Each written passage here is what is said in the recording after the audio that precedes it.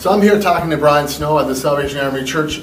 Brian is an awesome volunteer with the church and the local community, which is simply fantastic. So Brian, thanks for all you do.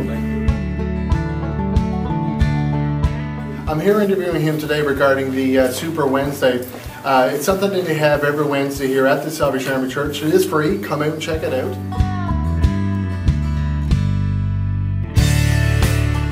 A wide variety of different soups, and we've tried them. They are definitely delicious. So give a brief overview exactly what that is. Well, Corey, 6 years ago today, December the 3rd, 2008, we started our very first Super Wednesday Fellowship. Basically, it's a takeoff from the soup kitchen. We don't use the term soup kitchen because that's basically for people who are homeless. So I wanted to do something for the people of the town who are on a fixed income, low income, seniors, that kind of people who just probably don't have nowhere to go for such a thing. So we started a Super Wednesday Fellowship, and it's S-O-U-P-E-R. Basically every week it's 2 kinds of soup, pea soup, vegetable soup, and dessert, tea and coffee.